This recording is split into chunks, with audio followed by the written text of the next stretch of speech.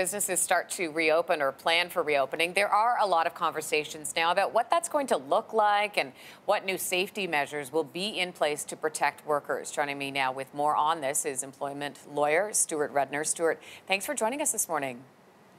Good morning, Lindsey. Thanks for having me. Let's start with that first step, recalling your employees. What are companies doing now to prepare?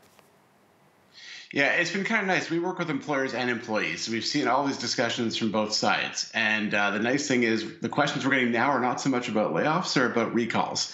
And there's so much misunderstanding out there. First of all, if you're unionized, you have a collective agreement, and that will govern the order of recalls. But if you're not unionized, which is the majority of employers, and you don't have a policy in place, which would be unlikely, you can pick and choose who you recall, when you recall them, and for any reason or no reason at all. There are no rules. It doesn't have to be based upon seniority, which is the common myth.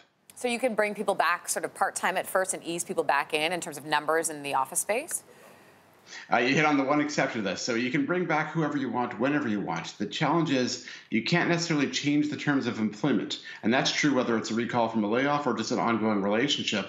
If you're going to want them to come back part-time, we've been helping a lot of our clients go through that because the business reality might be you can't afford to have people come back full-time. We've been having our clients go through the conversation with the employee and explain the business needs. And people are pretty understanding in these very unprecedented times. But you're going to want to have the conversation and ideally get the employee to sign off on an agreement that they will accept part-time hours for at least a temporary period of time. What sort of safety measures have to be in place when people get back? I think you start from the fundamental proposition that an employer has the obligation to provide a safe work environment, or at least to take reasonable steps to do so. So obviously, remote work is the ideal. If that's not possible, physical distancing is critical. And obviously, in some workplaces, that's not going to be possible. Take whatever steps are reasonable. Having your employees wear masks, making sure that there are barriers in place, limiting contact as much as possible. But also activate your health and safety committee if you have one. Let them do a risk assessment. Go let them walk around the workplace, figure out where the concerns are, design policies and practices. And then the key thing here is communication. Make sure everyone knows what the expectations are, what the rules are, and also how to report a concern if they think the workplace is unsafe. Well, and Stuart, I want to ask you about that. Lastly, I want to ask you about somebody who says, okay, your employer is calling you back in. You're like, I don't feel that comfortable going back to work. So what are your rights there? Yeah, we're seeing that fairly often. And look, we start from the fundamental proposition that if it's a regular hour of work or day of work, even after a period of layoff, you're expected to go to work.